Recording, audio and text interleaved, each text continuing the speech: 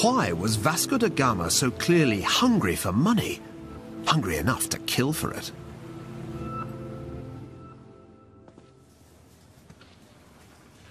Well, you can find the answer here in the bowels of the British Library by looking at wonderful old maps like this one, which is of the city-state of Lübeck, dating back to 1530.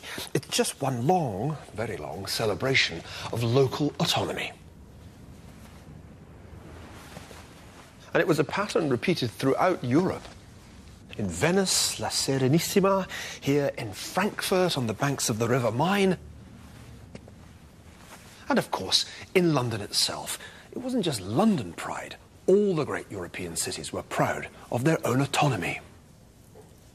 I can't help feeling that the message of these maps is divide and rule, except that it was by being divided that the Europeans ended up ruling the rest of the world. Small was beautiful in the Middle Ages because smallness meant competition. Competition between states and within states between companies. Compare that with China, with its one monolithic empire. Whereas in China, power was centralized in the hands of the emperor, in Northern Europe particularly, there was an astonishing decentralization. Hundreds of states and city-states competing against each other.